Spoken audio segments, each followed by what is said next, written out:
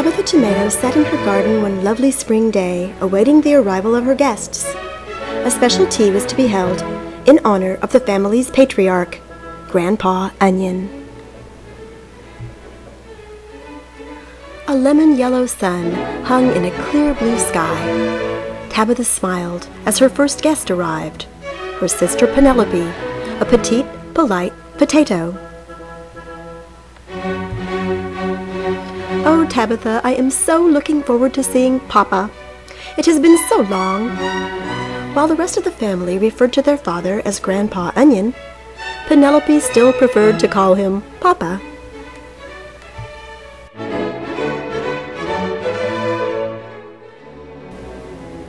"He should be here any moment, Spud, sweetie," said Tabitha.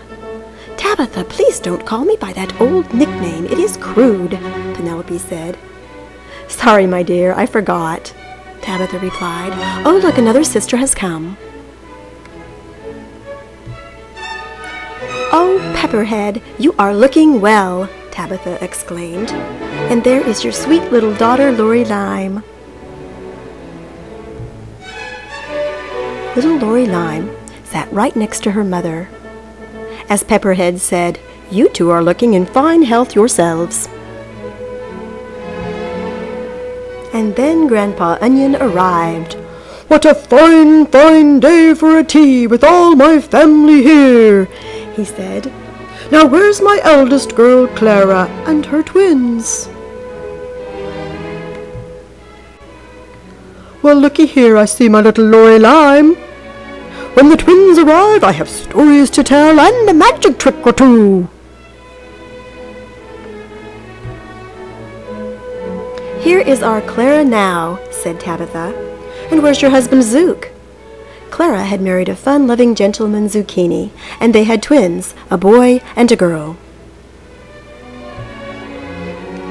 "Zook will be in a moment. He's just helping the twins unload," said Clara. "I am so happy to see all of you." "Now here's Zook Zucchini," cried Grandpa Onion. "Hey, everybody," said Zook. "The twins were hoping to get in the pool. They got a little overheated riding in the hot sun." "Well, Zook," said Clara, "shouldn't they sit at the table for tea first?" Clara wanted her little Lime children to grow up with proper manners. "You tell them that their Aunt Penelope says of course they can get in the pool," cried Aunt Penelope from across the table. And so the twins, Bartholomew and Babette, lounged in the cool water, as the grown-ups reminisced about days gone by. Little Lori Lime still sat quietly beside her mother, listening. She did not join her cousins in the pool. Grandpa Onion told tales about the crazy antics of their own father when he was a young Zucchini.